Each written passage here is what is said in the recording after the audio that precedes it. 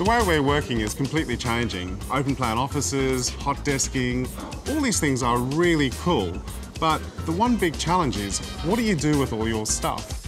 Gustav is your office in a box, a place for all your essential tools you have in a workplace where you don't have a fixed desk. We realized that it can be quite an emotional journey for people to go onto that transition, and we said, we don't want to create a product, we want to create your friend in the office, and therefore it needs to have A personality. A personality.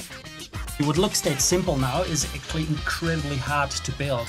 We did not compromise on the aesthetics while at the same time really trying to get the weight down. We brought it from 2 kgs almost down to 1.3 kgs without compromising on the design aesthetics. And also the fine details like the hinges are custom made. It has this really kind of nice openness towards you, and the felt handle protects as well the laptop as well. It allows you to easily carry it.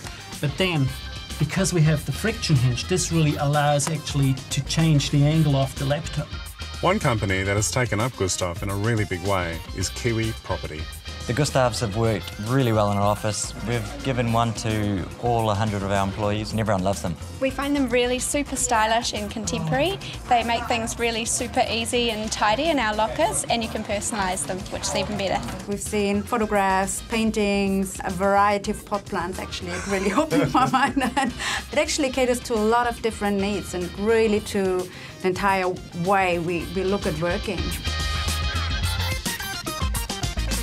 Good design is often as little design as possible, and that's exactly what I love about the Gustav.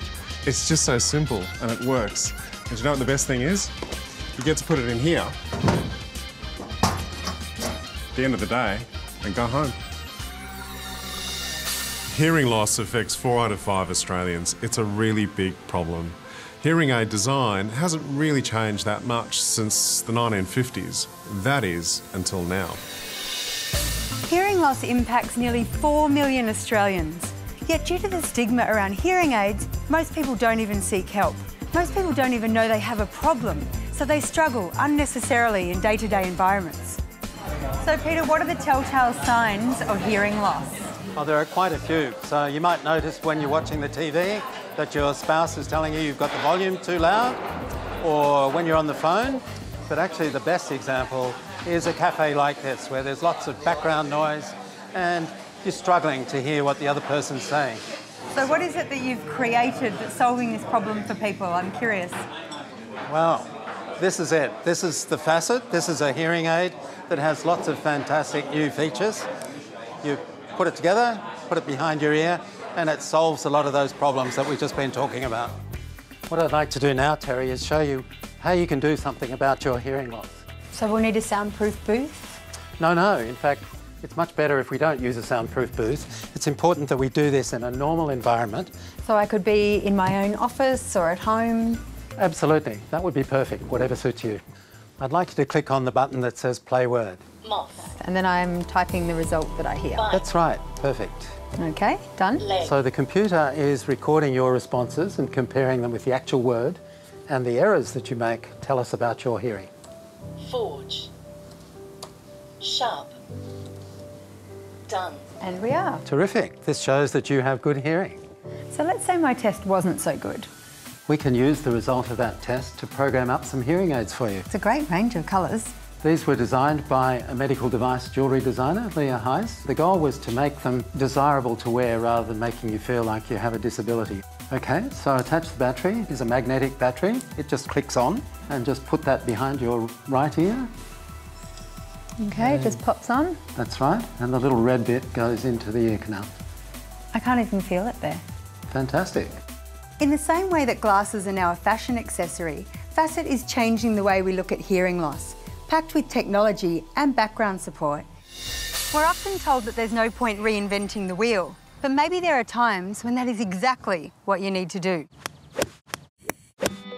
This makes a nice change to be outdoors instead of in a lab or an office somewhere, but I can't help feel like I'm holding you up, though. You look like you're struggling a bit with that buggy. I think you need a bit of help. It's actually way more walking than I expected. Yeah, you cover around about 10 kilometres and the bag weighs about 15 kilos, so it's a bit of a hike, especially on this course. It's quite hilly. Oh, so what's this then? These are the Concourse Smart wheels. What you have on your car? Yeah. Oh, I need to know more about this. Ooh. So David, I've seen quite a lot of electric buggies around the golf course today. What's different here? They are very large. They've got wires, batteries, motors. But what we've done, we've got all of the mechanics inside this wheel. So what it makes is be able to convert your existing buggy into a remote control electric powered buggy.